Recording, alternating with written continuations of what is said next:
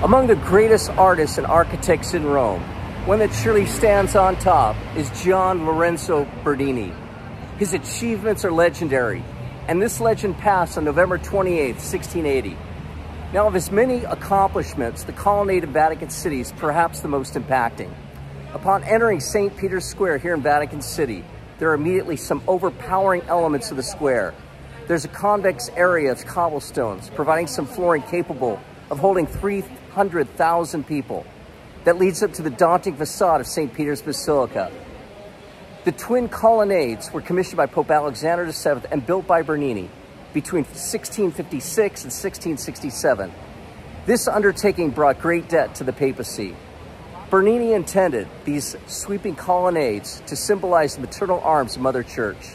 The double colonnades comprise 284 Doric columns, which are 4 rows deep, each column over 60 feet high and about 6 feet in diameter.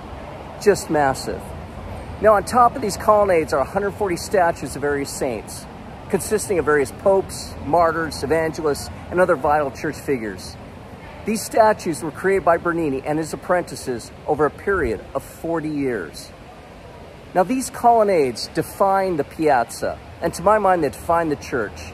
The strength, the immensity, the stability of these columns all depict the nature of the church, which is that anchor, that pillar, that rock for all the faithful to lean upon.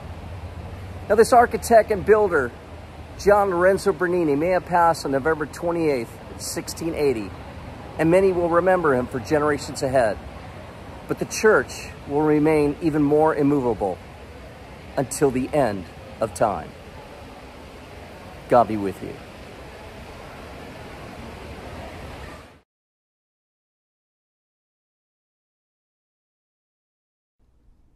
We appreciate you viewing our Manly Minutes. Thank you for whatever donation you can offer to make our content possible.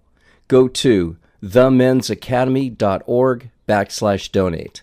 Thank you.